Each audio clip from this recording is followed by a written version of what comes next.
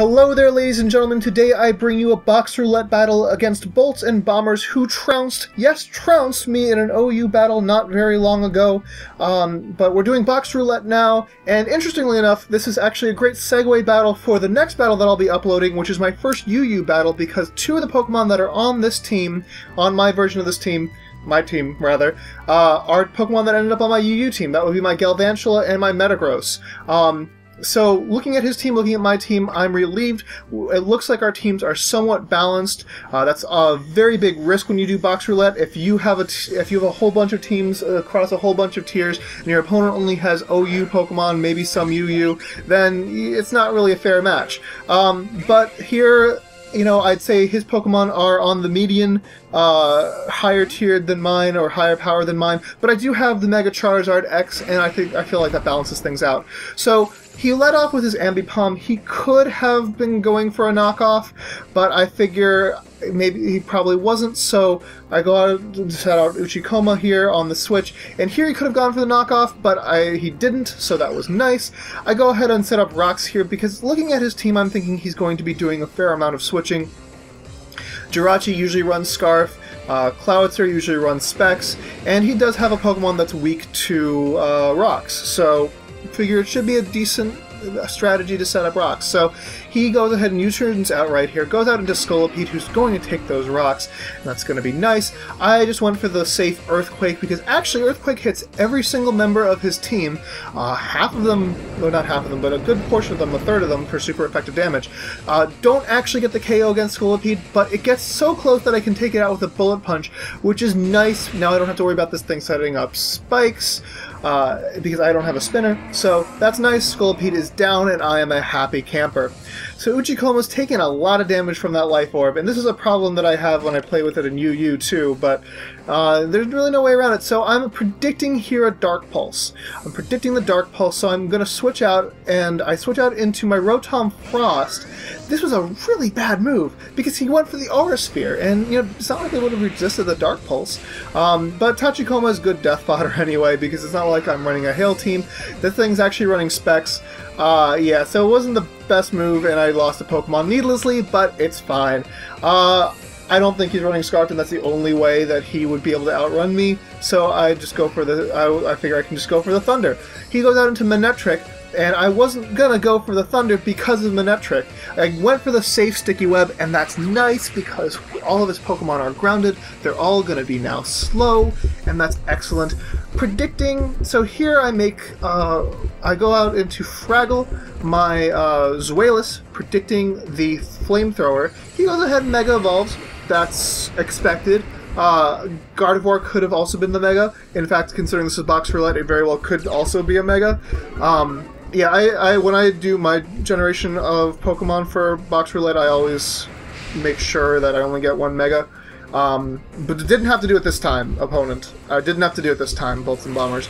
But just anyone in the future who's challenging me to box roulette, if you get two Megas, it's totes fine if you want to switch one of them out, or rather generate another random number. I do the same if I get two Pokemon who are the same species, because I have so many builds of so many of these Pokemon. So, Cloudster versus Zweilous.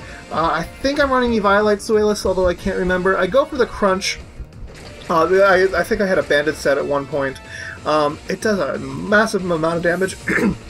Gonna want to switch out here, not gonna want to take the Aura Sphere, so I go out into Hugabug. Hugabug should be fine. He goes for the Ice Beam, just hedging his bets. It was a good move, and gets me down really low. So I'm thinking, he doesn't have the Aqua Jet, does he? And he doesn't have the Aqua Jet, thank God. And I do manage to take out Cloudster, who's kind of the biggest threat on his team. I don't know that that's true. He's got lots of threats on his team. But now I've taken out two of his Pokemon, so that's nice. Out now is going to come Jirachi. I am predicting this thing to be Scarfed, but Galvantula is at such low HP, I don't really care. Oh, also the Sticky Web is nice, so I will actually outspeed. So I go for the Thunder. I go for the Thunder, and I'm hoping to take it out. Well, I'm not going to take it out. I'm hoping to get the Paralysis on it, actually, just in case he's actually running a more defensive set. He U-turns out. It is going to KO Hugabug. Hugabug did work in this battle. I am very pleased. Got a KO, got the Sticky Web up, no complaints on my end at all. So now out is going to come Manectric, and as much as I'm regretting doing it, I don't really see another choice but to send out my Charizard X. So it's not, now it's just Charizard. Oh no, wait, I go out into Uchikoma first. Right, because I'm thinking after the Sticky Web I might be able to outspeed. I don't. Yeah, I don't. So he takes me out with a flamethrower, and now my back's kind of more against the wall, and now I feel better sending out Charizard, even though this thing's gonna get banned. I'm pretty confident that once Smogon tests it, they'll ban it. I don't know about Charizard Y. I haven't really used Charizard Y in singles or encountered it much in singles. Yeah. Anyway, he goes for the T-Bolt, probably the best move to do, at least it's neutral. He gets a crit, so that crit is something.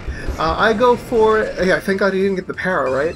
So I go ahead and Dragon Dance because I figure my only hope at this point, given the Pokemon that I have left, is to actually sweep him. So I've got to go for the Dragon Dance. Now I can just go for the Dragon Claw. He does have Gardevoir, could have switched out into Gardevoir, but if that had been the case, that would have been fine. It's not like I would have...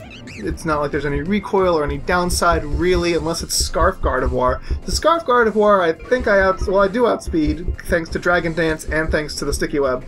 So he goes ahead and fakes me out here, that's fine. I figure, so I'm gonna need some HP to deal with the remaining two Pokemon on this team who both resist Dragon Claw or are immune to Dragon Claw.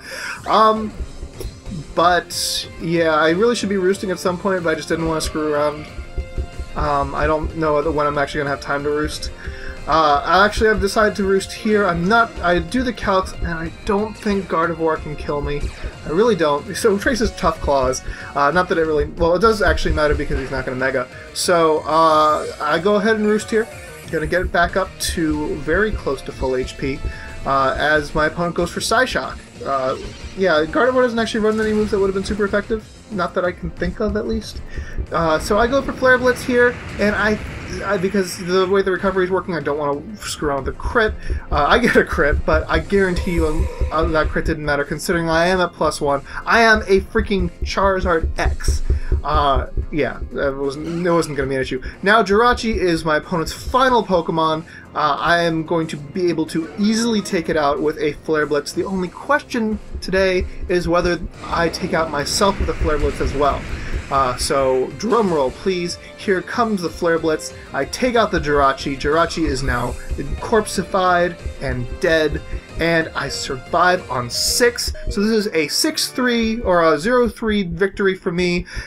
Great game, Bolts and Bombers. You beat me where it counts, where it's like an actual tier. So this was just a nice little resolution for me. So long, folks.